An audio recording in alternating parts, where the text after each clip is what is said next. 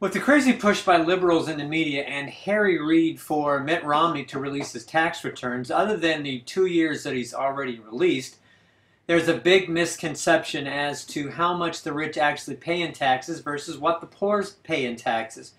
Now, Harry Reid came up with some ridiculous source claiming that he worked at Bain Capital and that Romney paid zero taxes for 10 years and now has to come out and prove that he actually did pay taxes.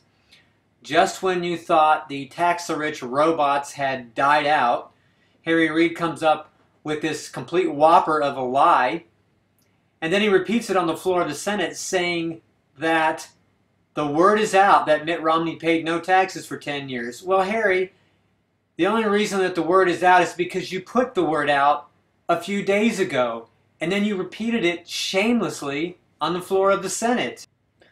Apparently these lies are taking hold and reviving the tax the rich debate, because all over this country many think that Mitt Romney pays about 15% in taxes, while the poor middle class worker pays some 33%, or 30% seems to be the going rate espoused by a lot of people. However, some confused YouTube user commented on another video I did, and I'm sure he's not alone. He's under the impression that the middle class pays 33% in taxes. That, unfortunately, is about the furthest thing from the truth that you can get. However, that's what some people believe. So let's take a look at his comment in its entirety.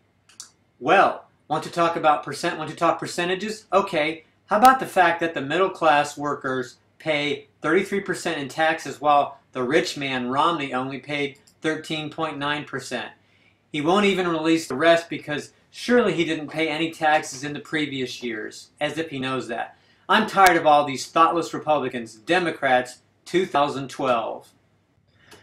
Well, if you look at the IRS tax tables and not the lie that the middle class pays 30 or 33% as some people believe, we see that a person making $50,000 a year, here it is right here is the line for $50,000 a year, let me highlight that, will pay, let's go with the highest rate, if they're single, they pay $8,631 per year on a $50,000 taxable income. That is the median family income, and that is effectively 17.3%.